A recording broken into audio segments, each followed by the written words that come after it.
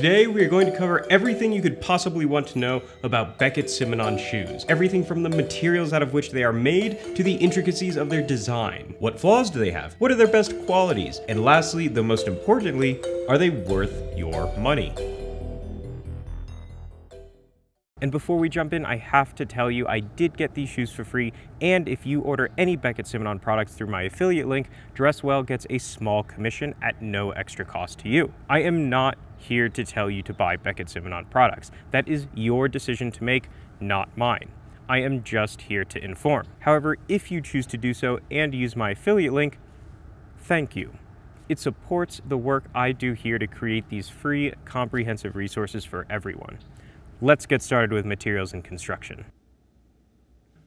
Now, all Beckett Simonon products are Blake stitch construction, and that includes the Dean Oxfords here. Fundamentally, what this means is that the two primary components of the shoe, the uppers, the sort of top half, and the outsole, the bottom half, are connected through just one primary stitch. That's this stitch right here. You can see running through the entire shoe up through the insole. Moving on, we have the laces. These are very standard dark brown waxed cotton round laces. And you'll notice the shoe itself here comes with these metal eyelets that will just help the durability and longevity of the shoe. And then the upper leather. When assessing the quality of leather, I think about it in two distinct categories. The first is cleanliness. How does the shoe visually look? Does it have any defects? And I think of this in three different grades: low, mid, and high. These shoes have mid-grade leather. They do have defects. We'll talk about them later in the imperfections section. And then the second category is softness. Now, Beckett Simonon does market heavily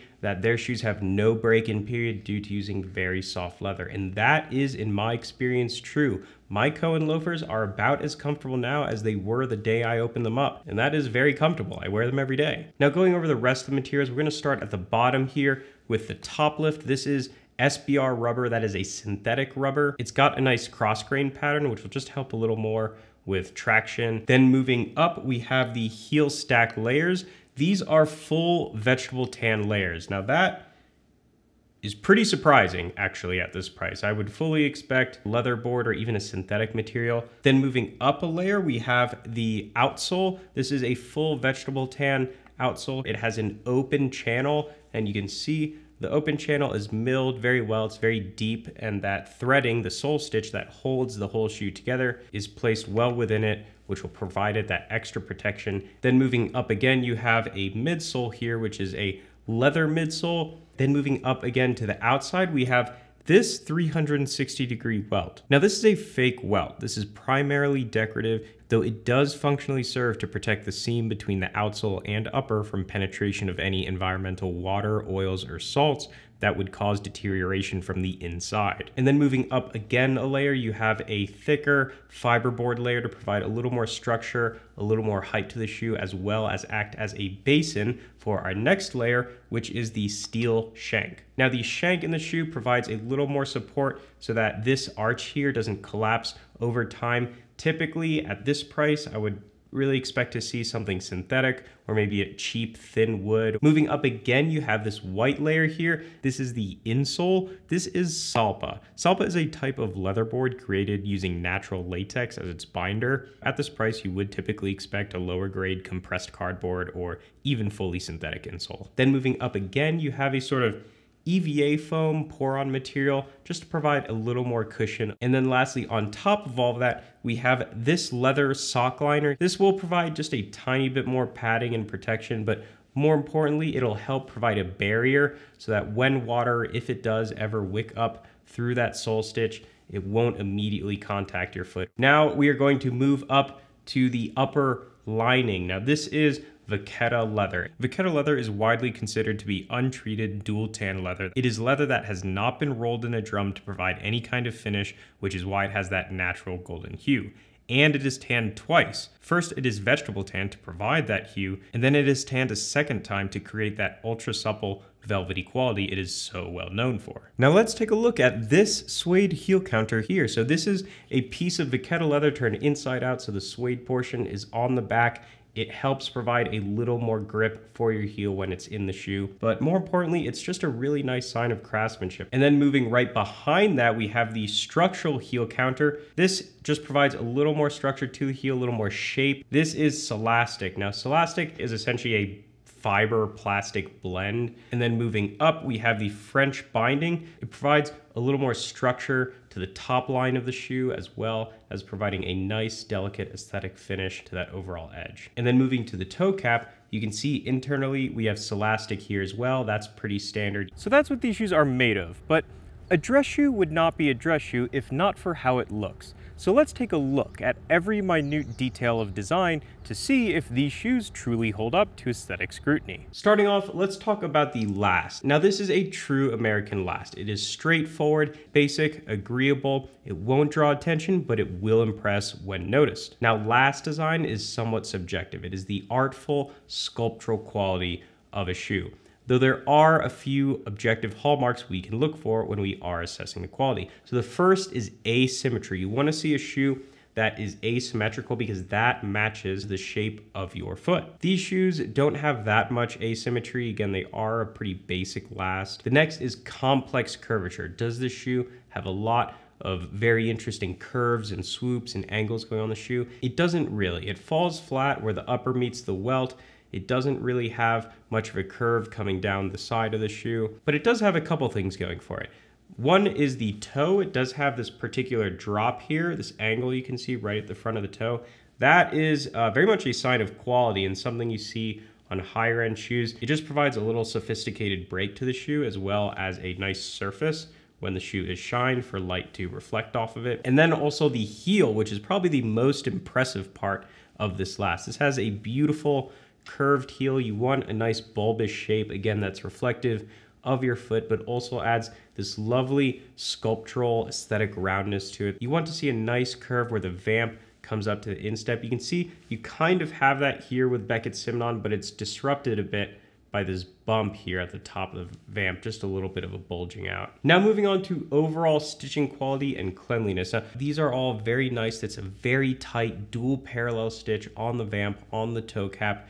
They're very uniform, and there's really no loose threads I can find anywhere on the shoe. And then we have the patina. I hate to sound like I'm selling you guys these shoes, but this was probably what impressed me most when I first bought my Cohen loafers. These have a lovely brown patina on the toe, on the rear. It's wonderfully done. It's very smoothly and evenly blended. Now moving on to the stitch density. These have a stitch density on the uppers of 12 stitches per inch.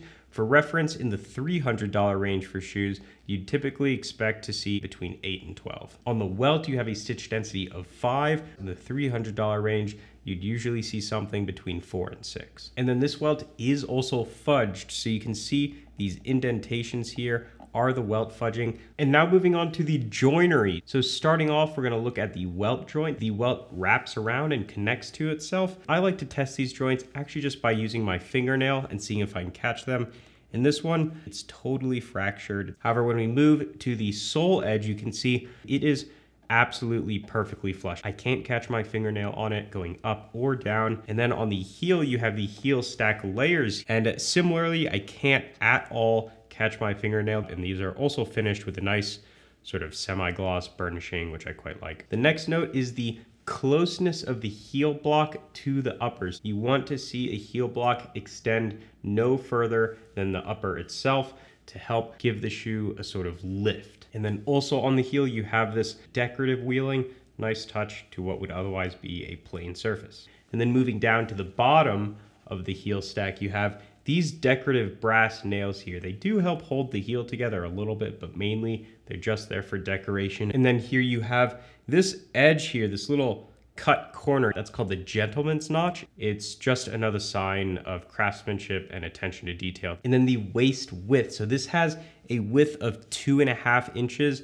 That is usually what you'd expect in the $300 to $400 range. And then moving up the side of the waist, you have the beveled waist, which is where the sole edge goes from being square into being rounded. And that again is just an aesthetic sort of touch of craftsmanship. And then lastly, the backstay. So this backstay or backstrip here. It's really well done on this shoe. And what I like about the backstrip is that it has this roundness here, this concavity, which is sort of reflected in the convex roundness of the heel itself. So there's a nice sort of aesthetic duality going on there. But even for how good Beckett Simonon is, they're not perfect. So let's take a look at some of those imperfections. Starting with the left shoe, there's some dye on the beveled waist. You can see glue where the sock liner is adhered. Ideally, you wouldn't be able to see that. The stamp on the sole is slightly faded at the corner, and there is a small scuff on the sole edge near the toe. On the right shoe, the color has been stripped slightly on the French binding. There are these small specks on the toe cap. It's actually really hard to see. I'm not sure if I can pick it up on the camera. There's a little bit of fraying on the welt stitching, and then there's kind of this scuffed bit or where there was some excess glue where the heel meets the outsole, and then this dye stain on the vamp on the exterior, and then again a small dye stain on the sole edge. Now moving on to imperfections both shoes share. Both come with a slight roughness on the sole. There's a loose thread on the lining stitching inside the shoe. Where the vamp is stitched to the facing, there's kind of this lack of finish, or perhaps it's some glue stretching up, just leaving a little bit of an unsightly surface. And the right shoe's heel block is just ever so slightly darker than the left's. And then there's some slight bleeding of the dye from the sole edge onto the sole bottom. And then lastly, the overall leather quality. Roughly, these shoes will come with some micro creasing. You can definitely see it here. You'll definitely see inconsistent pore structure. These are all things that you might not even notice, but if anyone notices it, it'll be you and you alone. So I think for $200, this is all pretty reasonable, right? These are not perfect shoes. They're also not $2,000, which is what you would pay for perfect shoes.